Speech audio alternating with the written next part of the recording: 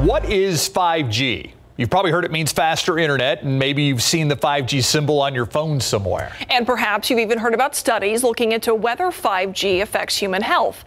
In this KSAT Explains, we're breaking down what you need to know about the research so far and what makes 5G different. Well, I say what it isn't Wi-Fi. It's 5th generation. That's what 5G stands for, 5th generation. It's not a specific technology. It's actually a standard. The 5G defines a performance level for a network. That performance level is set by the International Telecommunication Union. It's an agency of the United Nations. The ITU sets the technical standards needed to keep the entire world communicating and connecting. They essentially say, hey, here's the level of performance needed to make sure everyone around the world is able to use all their ever-advancing devices seamlessly. It's up to companies to put the technology in place. One of the requirements of 5G is to have 1 million devices supported within a square kilometer area. That's by definition. The giant brick cell phones of the 80s, that represented the first generation. Then came 2G, which allowed us to make calls and send text messages. 3G added internet access. Okay, so now we're getting into the discussion of what's really different between 4G and 5G. A huge goal of 5G is to increase capacity from 4G. More people have more devices and more ways to use them, and we want to use them everywhere. So we need more power.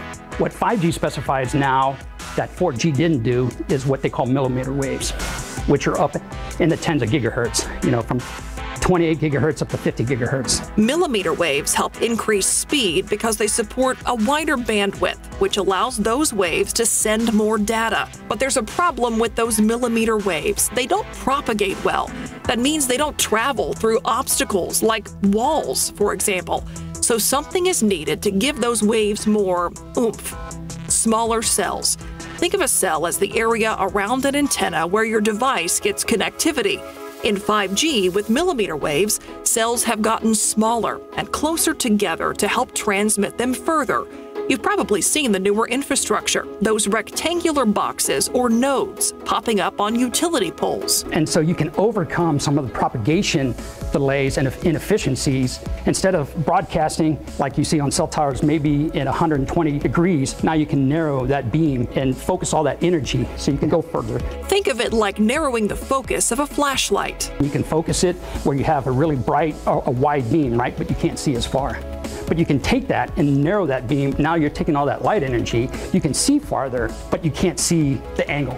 So the trajectory of those waves is now more precise. In 4G, there was a limit of 8 antennas per node. Now in 5G, hundreds of smaller antennas are used, and typically they're closer to the ground. Which means those radio waves at higher frequencies and in a more narrow direction are closer to us. And that's raising questions about how exposure to those waves could impact human health. Alicia Bonetta explains how a woman in Cibolo hopes to keep 5G away from her child's school. Kenjada Dobbins was in the parent pickup line when she noticed construction on the sidewalk. May is when I saw the pole, May 6th. She's worried about radiation from the 5G box. And there's actually a warning on the box itself that reads, "Notice, RF energy emitted by this device may exceed the FCC's general public exposure limits. Stay at least 2 feet away from the device." You're going to be exposed to radiation, and I get that, but there's some radiation that's, according to the FCC, that's safe, and then there's some that's concerning, like a 5G pole. Dobbins says no warning was given by the city of Cibolo or the wireless provider. We found there are very few regulations for the placement and construction of 5G towers in the state of Texas. They seem to have their hands tied because of a clause called right-of-way. We checked with the city of San Antonio too. Consistent with federal guidelines, San Antonio's right-of-way management division cannot restrict the installation of wireless tower poles in public rights-of-way more than 50 feet wide. But we don't allow proprietary poles for 5G nodes to be placed on streets that are less than 50 feet wide. So that pretty much keeps them out of residential areas.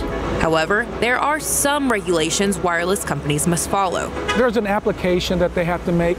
They have to have proof of insurance, and then they have to make sure that they're only putting it on infrastructure within the city's right-of-way.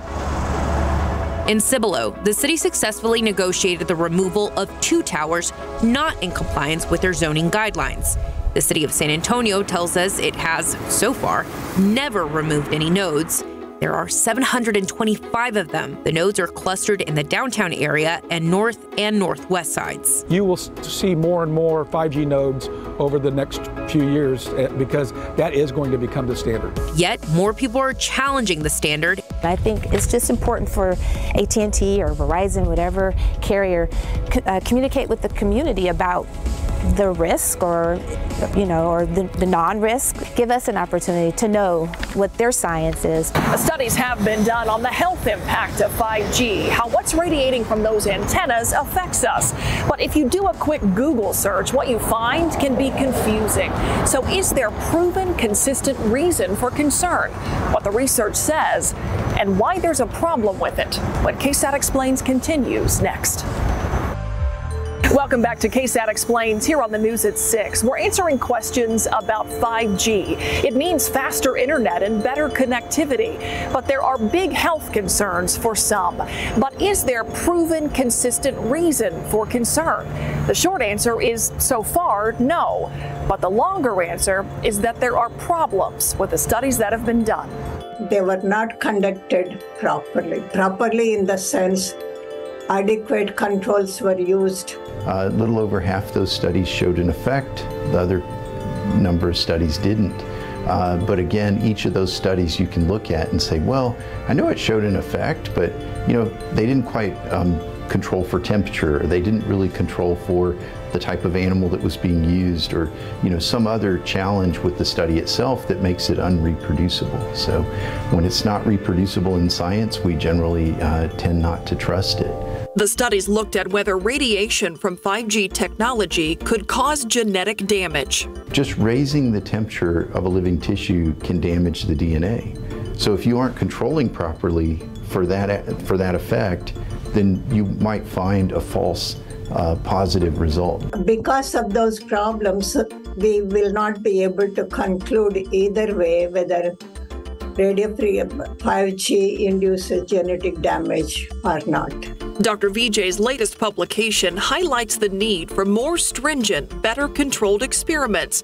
But research takes time. So let's talk about what we know right now. Every day as we walk through our environment, we're being bombarded by electromagnetic radiation, whether it's a radio station broadcasting, which is a pretty low energy, or a 5G that's broadcasting, which is a bit higher energy, or the sun itself, which we know is very high energy. UVA is bombarding us and damaging our DNA regularly. But there's a much greater distance between us and the sun than us and 5G antennas. True, however, the sun is much, much more powerful than any man-made source or human-made source of radiation. It's not the higher frequencies used by millimeter waves in 5G that raise questions. They don't penetrate well. It's the transmission, all those smaller cells which create more opportunity for exposure. Exactly. If there is some 5G DNA damage, it's probably very small, and our bodies are normally repairing it in the way that they should. A publication from the National Institutes of Health in 2019 showed biological responses in some frequencies, but concluded that there was contradictory information and too few studies. In 2020, the World Health Organization noted no adverse health effect, but again, only a few studies. If you are concerned, there are some things you can do. My recommendation is use speakerphone or use Bluetooth, which is connecting through a different type of radio wave, and place the device itself, that's the 5G device, a little bit further from you. Even a foot or so can make a dramatic difference. The bottom line is there is no proof either way whether 5G technology is safe or not. But researchers are still looking for that proof. We may very well have a very different perspective on it in 5 years. You can find all of our KSAT Explains stories by scanning this QR code or go to ksat.com/explains. Look for Explains Mondays at 6:30.